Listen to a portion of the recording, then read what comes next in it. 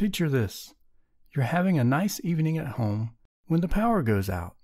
You reach for your trusty flashlight only to find the batteries are dead. When you needed it the most, those stupid dead batteries kept you from feeling safe. Why do batteries die even when you don't use them? If you're like me, you hate buying batteries. Well, guess what?